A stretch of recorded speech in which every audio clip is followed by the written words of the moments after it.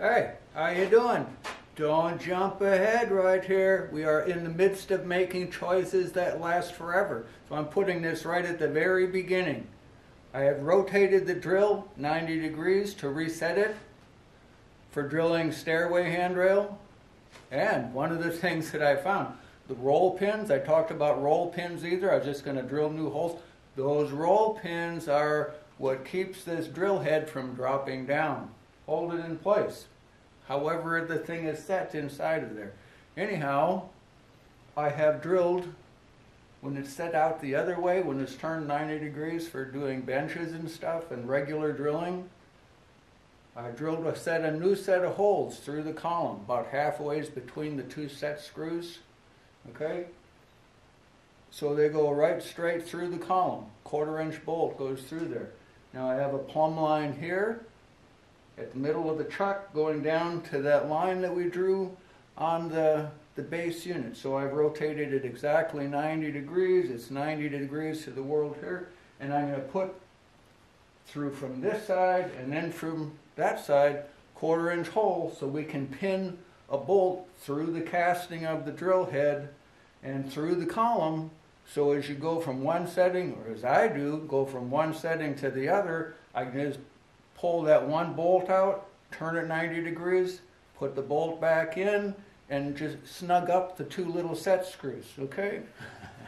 All right. Oh, yeah, this. Oh, yes. What do you think? Here, I'll get a little closer. You can see. Camera grill. Camera grill says that when I shave, it's getting close to springtime, and when I go ahead and shave some of this stuff off, makes me look 20 years younger. I thought, you know, if I shaved it all off, I'd look like that wild-eyed kid that I was when I did Log Furniture 101. But that was 25 years ago. 25 years and 14 grandkids later, and it all turned white. Well, of course, I didn't even have a beard in Log Furniture 101. But anyhow, so there. Now we're going to do more stuff. Okay, this one, vitally important. You don't want your world to crash around you. Right now, I got it set. Oh, yes, it's on those two little, it pivots in, it pivots. It's a tilting column and drill press. It pivots on that bottom beam, okay? And right now, there is nothing that keeps it from going, and crashing to that side. It only takes about 10 pounds of something here to send it that way, falling over. So, gonna fit in from this brace that I fitted in here, gonna fit in from here back to the base down here. Something of a drawbar spring or something. A drawbar spring is good because it keeps tension on it as it's going, you know, that way. Okay, so gonna fit something in there like immediately so this doesn't come crashing down. Okay, very important.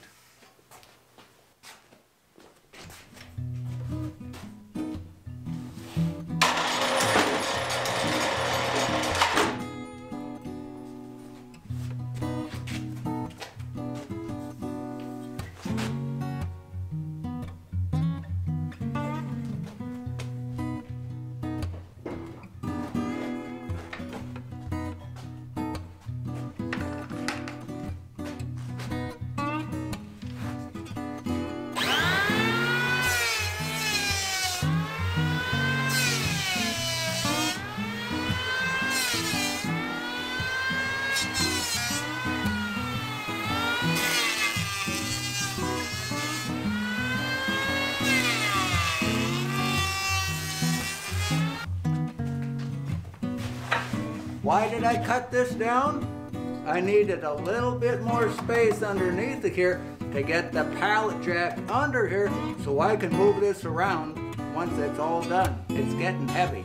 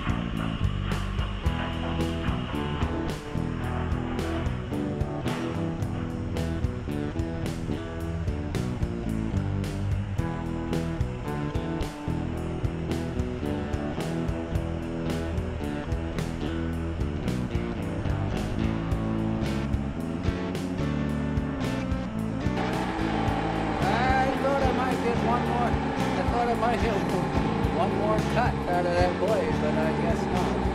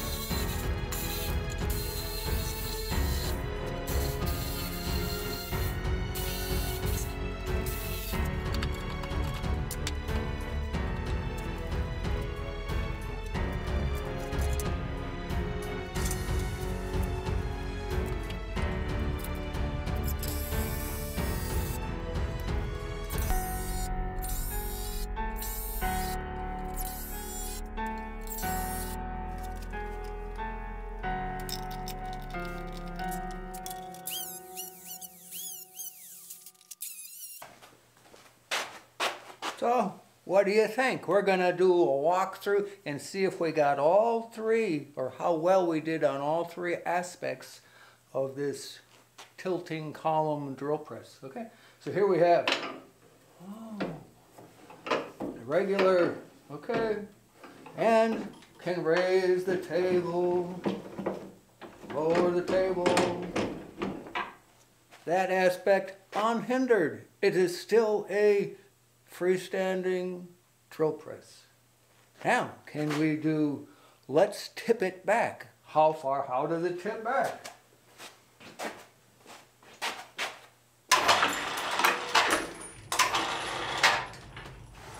And we are at how many degrees? Let's see, I gotta turn this digital level on here. We are at 16.6 degrees, tipped back. Oh, but now we can't use this table. What do we do? Oh, here, we'll just loosen this, take that off. 16.6 degrees. And we put this into place. And we'll put another one into place.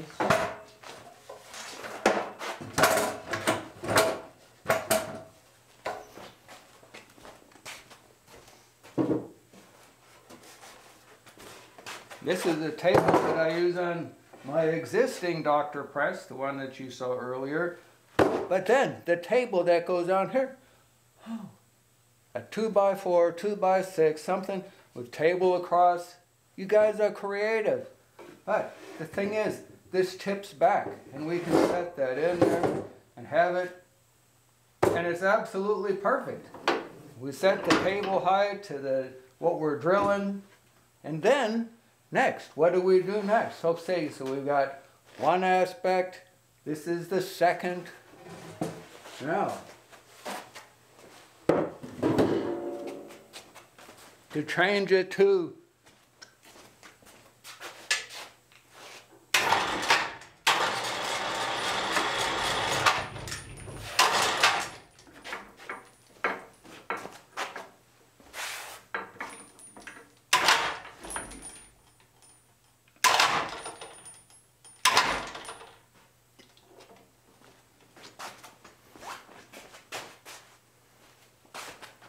so here, we're back to 90 degrees, brought it back up vertical. Then we take the pin out and loosen the two set screws on the side. Rotate 90 degrees, and where's the pin?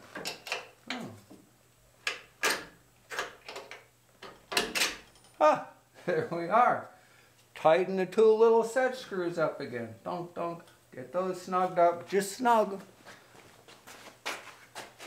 Put a couple of nuts, put the nuts on the pin so it can't fall out. And then we go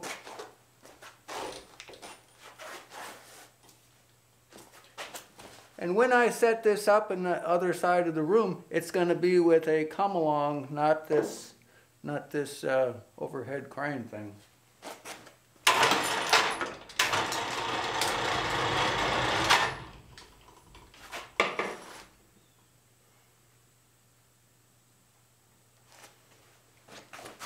And it tips so far back you can't even see it anymore. Here, turn, take another look.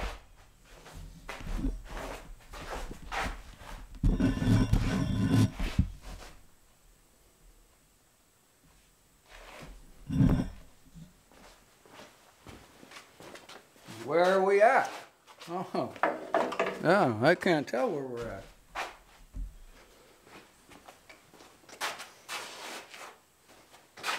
And where are we at? Right now, oh, it's only at 25 degrees. Most handrail, most stairway handrail is around 35, 36 degrees.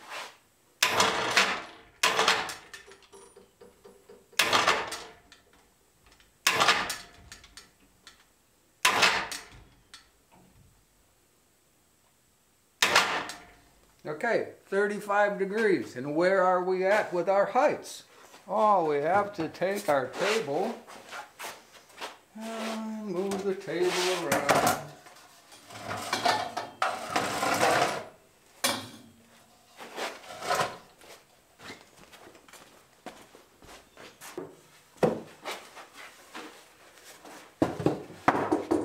And, oh my, this table's too tall. Look at that, we've only got that much. That's all we got, this little bit. But I got another set of horses. Now we are at Doctor Press mode. Not just a tilting column drill press, but a Doctor Press. Okay?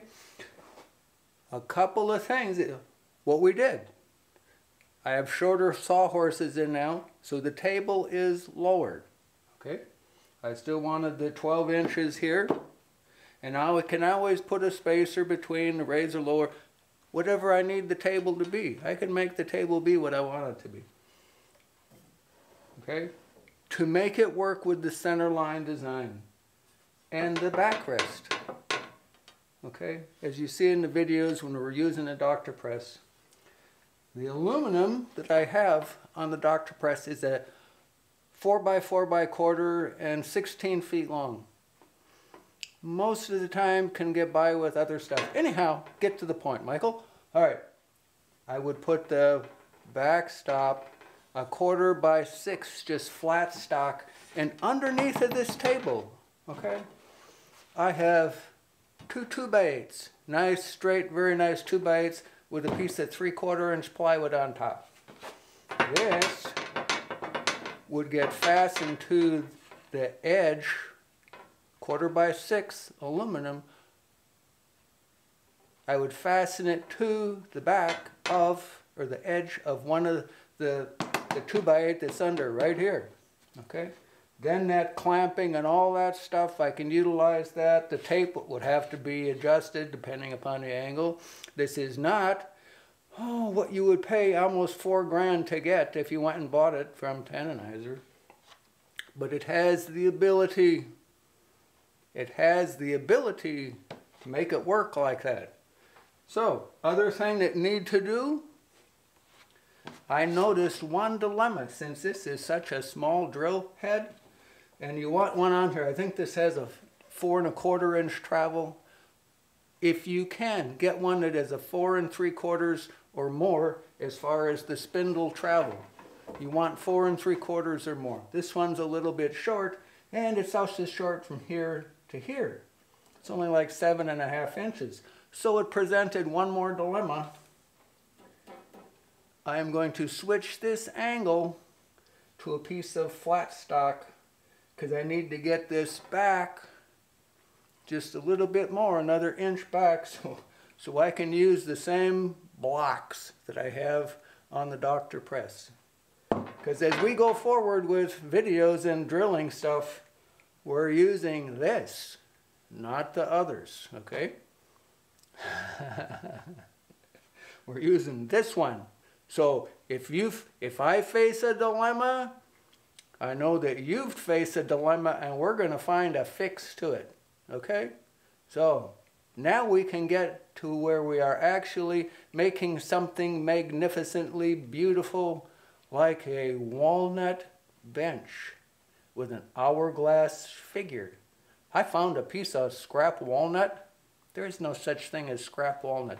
I found a piece of walnut that we're going to use next for a walnut bench with an hourglass figure. How fun is that? See you next time.